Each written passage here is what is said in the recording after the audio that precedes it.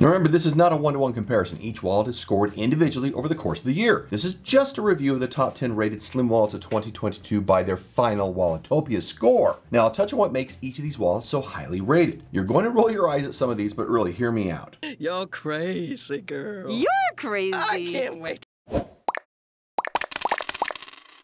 Here they are, the 10 for 2022. Lost Dutchman leather, Tauruscamp AirTag, Mitchell leather LWCW, the SECRID Card Protector, Lost Dutchman Thin Fin, 2 Lost Dutchmans in there, the Lighthouse leather Astragal, the Ochre leather Flip, Open Sea leather Stitchless, Ekster aluminum card holder, and the Two of Us LV Copper Classic. Now, as we always do, we tell you the price. You can see them here.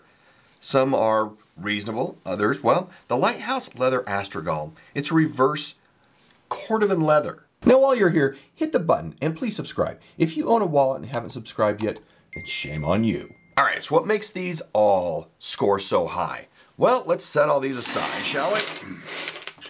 And let's get right to the business of the Lost Dutchman Franklin. As a matter of fact, I have the little mini Franklin with me here. And we will talk about these two in a different video. But why the Franklin? Well, due to it not being sewn, it has all the same capacity as the big fin, but isn't as wide. This fold and back provides some security for quick access cards. If you want to, you put a quick access card in here, so lots of security in there. And like the larger fins, it allows cash to be folded once or used as a wrap here, in the particular wallet. Oh boy. Easy to use, simple, yet elegant design. Notice that the maker stamp is here on the inside, so it leaves this exterior nice and clean. Now onto the Tauruscamp Grain AirTag. The ability to keep a card for tap payment in the front is really nice, which you can do here. And I like being able to open this flip top right here with my thumb. You just grab it, open it up, and gain access to all the contents. I'm right-handed, so this works for me, but you can order this for left-handed. And I do like how the cash is accessible right here on the side. So we can close this up here. Whether you open it or not, you have access to the cash right here. Going to the inside, the top tier here is nice. You can see this thumb notch right here. Makes getting access to cards. We have a nice little insert here. Easy to do. Recognizing that you need the ability to grab a card or cash with your finger and thumb. Very, very nice thinking. More wallet, more goodness. Now, this one may appear to be a little bigger than you'd expect, but remember, this is the 8cm version, which can handle all currencies. They also have a 7cm version, which, if you are not using larger currencies like yen or euro, would work better for you. Leather Mitchell, LWCW. One thing I enjoy about Dave's creations is the exactness of what he produces. He's meticulous about details. If you look at the bottom cut layer of these, right from this angle, you can see that they are precise. Not one is higher than the other. I mean, that's not something you always see on leatherworks, but with Dave, very precise. And I really like the thinner cut of this leather, but the weight isn't super thin like we see with most wallets, or heavier like what we see with, let's say, the Craft & Lore as an example. And that's really a preference, but Dave does this to keep this nice and thin. Oh, here we go. And you'll notice that if I put in a card in here, that it does stick out a little from the top. Now, unlike other wallets where it does go completely deep, especially into this center area, it protrudes out enough to keep the top of the card safe but easy to retrieve. No digging in the middle slot. The downside, of course, is that you have more cards that are exposed, which means they'll see more wear and tear over time.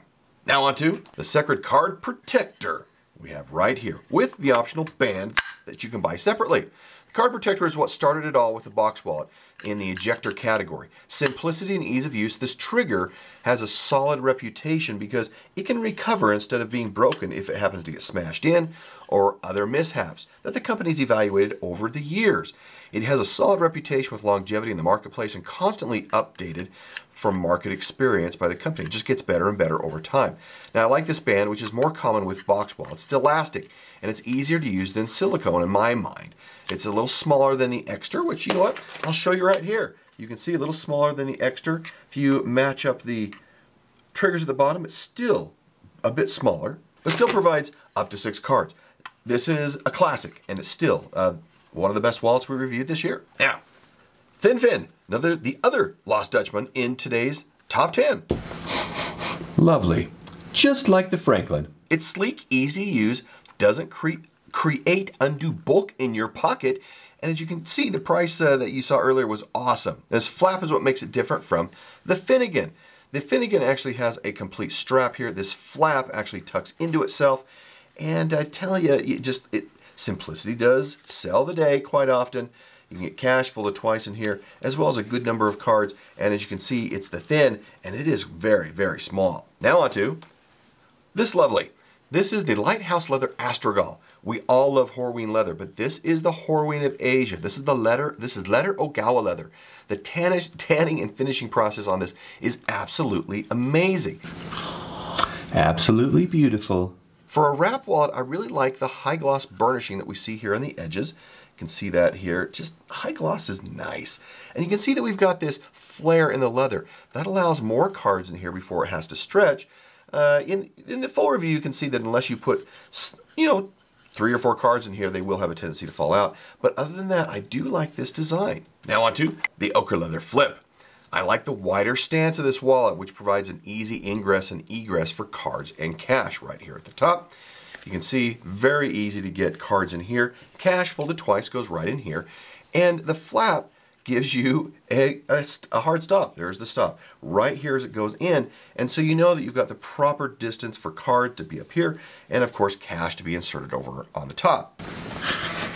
Hey, don't judge.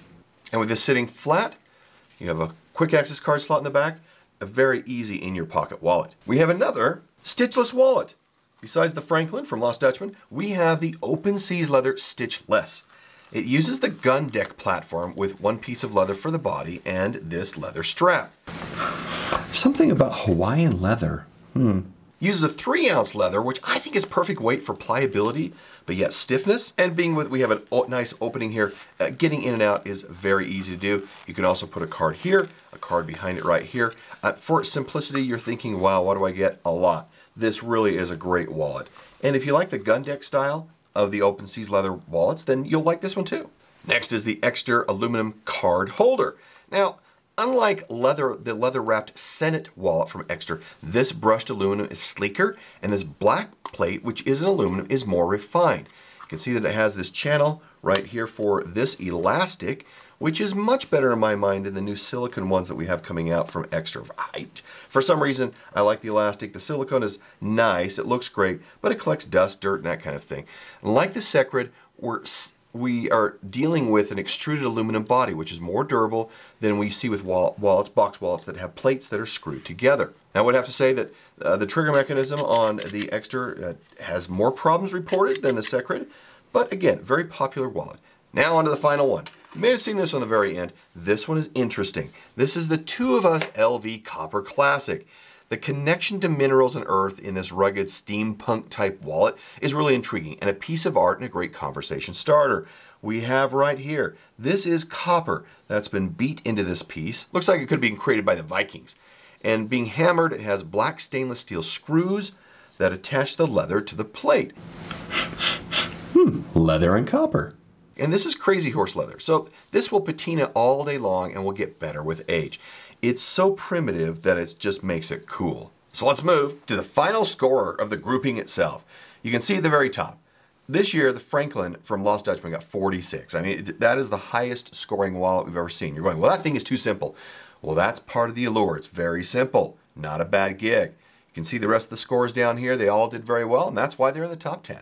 Now, if you like this video, then watch this one next. That wraps up our look at the top 10 slim wallets of 2022.